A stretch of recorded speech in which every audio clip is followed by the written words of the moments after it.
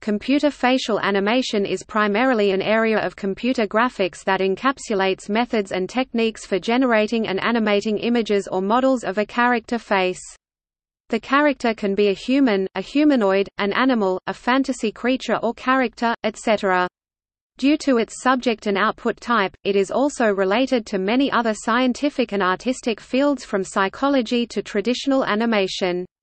The importance of human faces in verbal and non-verbal communication and advances in computer graphics hardware and software have caused considerable scientific, technological, and artistic interests in computer facial animation.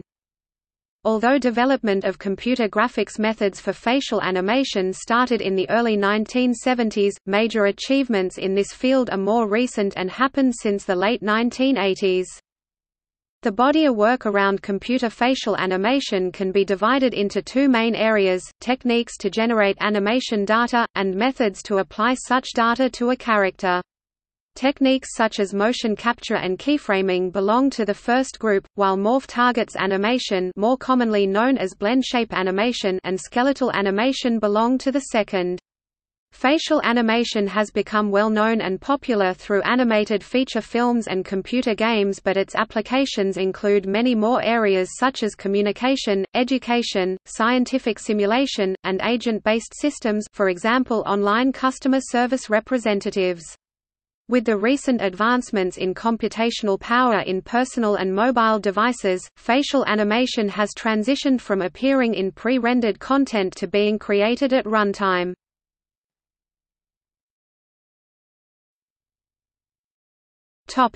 History. Human facial expression has been the subject of scientific investigation for more than 100 years. Study of facial movements and expressions started from a biological point of view. After some older investigations, for example by John Bulwer in the late 1640s, Charles Darwin's book The Expression of the Emotions in Men and Animals can be considered a major departure for modern research in behavioral biology. Computer-based facial expression modeling and animation is not a new endeavor. The earliest work with computer-based facial representation was done in the early 1970s. The first three-dimensional facial animation was created by Park in 1972. In 1973, Gillinson developed an interactive system to assemble and edit line-drawn facial images. In 1974, Park developed a parameterized three-dimensional facial model. One of the most important attempts to describe facial movements was Facial Action Coding System (FACS). Originally developed by Carl Hermann Hjorhø in the 1960s and updated by Ekman and Friesen in 1978, FACS defines 46 basic facial action units (AUs). A major group of these action units represent primitive movements of facial muscles in actions such as raising brows, winking, and talking. 8 AUs are for rigid three-dimensional head movements, i.e. turning and tilting left and right and going up, down, forward and backward. FACS has been successfully used for describing desired movements of synthetic faces and also in tracking facial activities.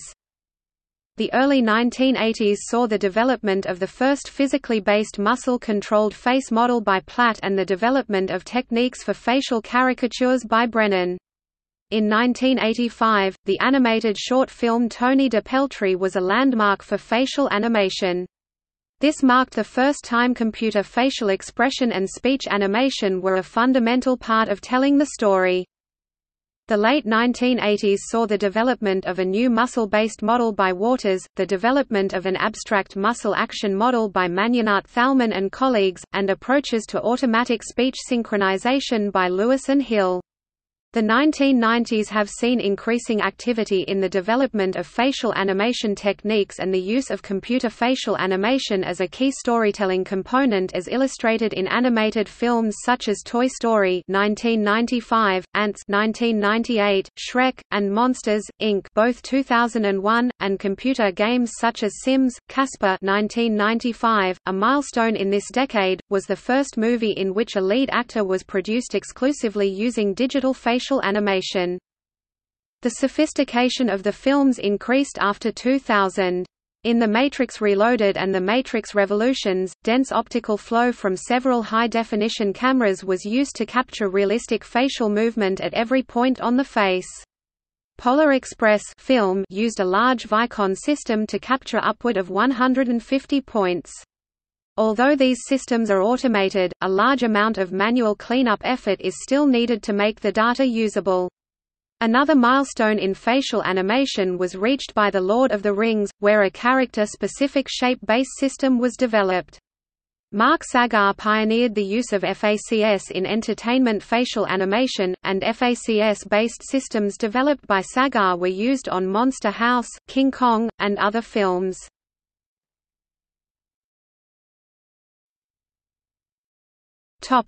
Techniques.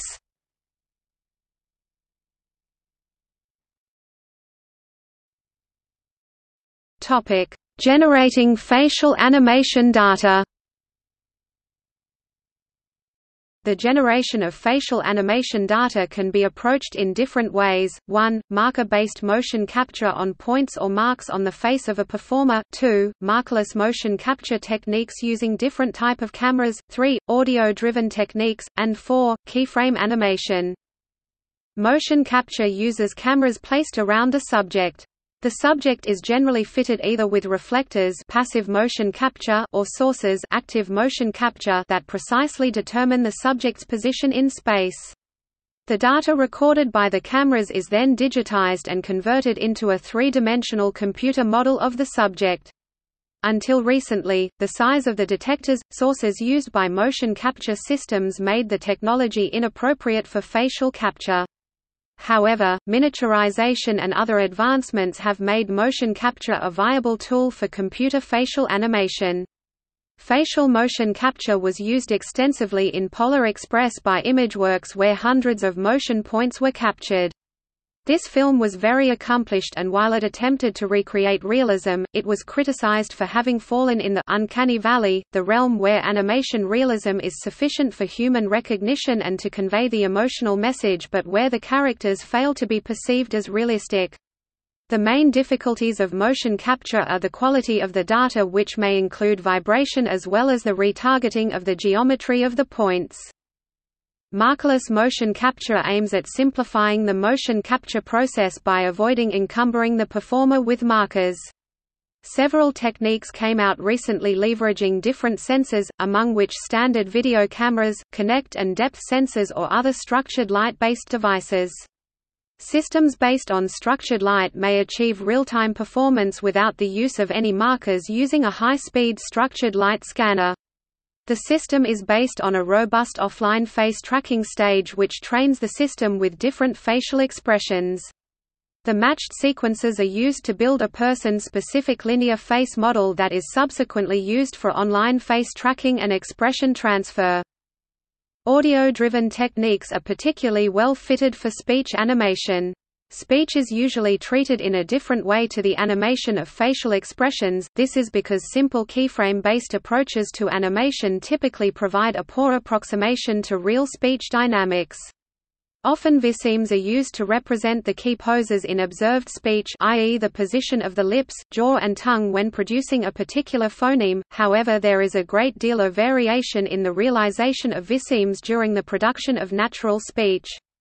The source of this variation is termed coarticulation, which is the influence of surrounding visemes upon the current viseme, i.e. the effect of context. To account for coarticulation, current systems either explicitly take into account context when blending viseme keyframes or use longer units such as diphone, triphone, syllable or even word and sentence length units. One of the most common approaches to speech animation is the use of dominance functions introduced by Cohen and Massaro. Each dominance function represents the influence over time that a viseme has on a speech utterance. Typically the influence will be greatest at the center of the viseme and will degrade with distance from the viseme center.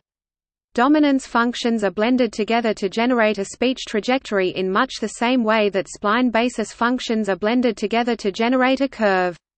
The shape of each dominance function will be different according to both which viseme it represents and what aspect of the face is being controlled, e.g. lip width, jaw rotation, etc.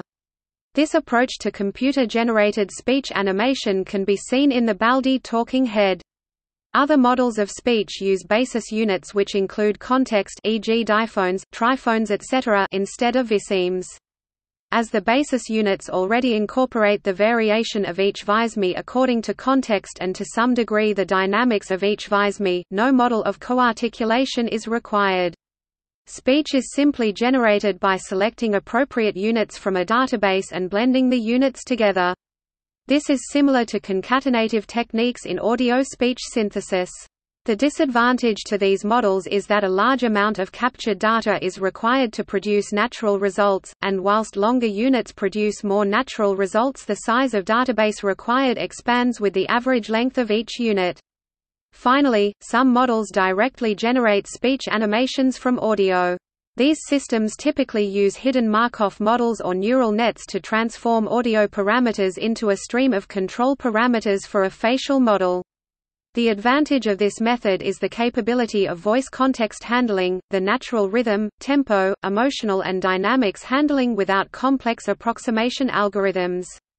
The training database is not needed to be labeled since there are no phonemes or visemes needed, the only needed data is the voice and the animation parameters. Keyframe animation is the least automated of the processes to create animation data, although it delivers the maximum amount of control over the animation. It is often used in combination with other techniques to deliver the final polish to the animation. The keyframe data can be made of scalar values defining the morph target's coefficients or rotation and translation values of the bones in models with a bone-based rig. Often to speed up the keyframe animation process, a control rig is used by the animation. The control rig represents a higher level of abstraction that can act on multiple morph targets' coefficients or bones at the same time. For example, a smile control can act simultaneously on the mouth shape curving up and the eyes squinting.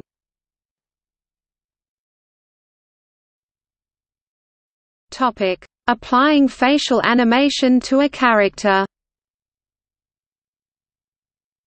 The main techniques used to apply facial animation to a character are 1. Morph targets animation, 2. Bone-driven animation, 3. Texture-based animation 2D or 3D, and 4. Physiological models. Morph targets, also called blend shapes, based systems offer a fast playback as well as a high degree of fidelity of expressions. The technique involves modeling portions of the face mesh to approximate expressions and visemes and then blending the different submeshes, known as morph targets or blend shapes. Perhaps the most accomplished character using this technique was Gollum, from The Lord of the Rings. Drawbacks of this technique are that they involve intensive manual labor and are specific to each character. Recently, new concepts in 3D modeling have started to emerge. Recently, a new technology departing from the traditional techniques starts to emerge, such as curve-controlled modeling that emphasizes the modeling of the movement of a 3D object instead of the traditional modeling of the static shape. Bone-driven animation is very broadly used in games. The bone setup can vary between few bones to close to 100 to allow all subtle facial expressions. The main advantages of bone-driven animation is that the same animation can be used for different characters as long as the morphology of their faces is similar, and secondly they do not require loading in memory all the morph targets data. Bone-driven animation is most widely supported by 3D game engines. Bone-driven animation can be used both 2D and 3D animation. For example, it is possible to rig and animated using bones a 2D character using Adobe Flash. Texture-based animation uses pixel color to create the animation on the character face. 2D facial animation is commonly based upon the transformation of images, including both images from still photography and sequences of video. Image morphing is a technique which allows in-between transitional images to be generated between a pair of target still images or between frames from sequences of video. These morphing techniques usually consist of a combination of a geometric deformation technique, which aligns the target images, and a crossfade which creates the smooth transition in the image texture. An early example of image morphing can be seen in Michael Jackson's video for "Black or White". In 3D animation, texture-based animation can be achieved by animating the texture itself or the UV mapping. In the latter case, a texture map of all the facial expression is created and the UV map animation is used to transition from one expression to the next. Physiological models, such as skeletal muscle systems and physically based head models, form another approach in modeling the head and face. Here, the physical and anatomical characteristics of bones, tissues, and skin are simulated to provide a realistic appearance, e.g. spring-like elasticity. Such methods can be very powerful for creating realism, but the complexity of facial structures make them computationally expensive, and difficult to create. Considering the effectiveness of parameterized models for communicative purposes as explained in the next section, it may be argued that physically based models are not a very efficient choice in many applications. This does not deny the advantages of physically based models and the fact that they can even be used within the context of parameterized models to provide local details when needed.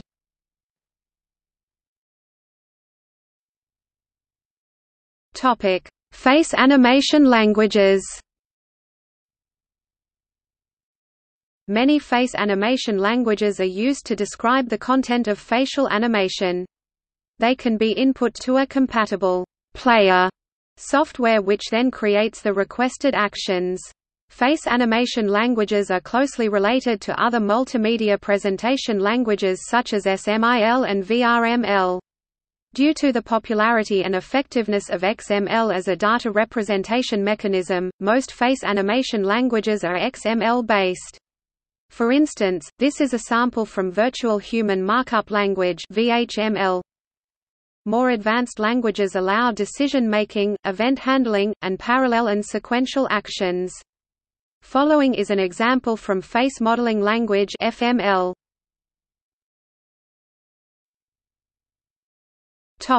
See also: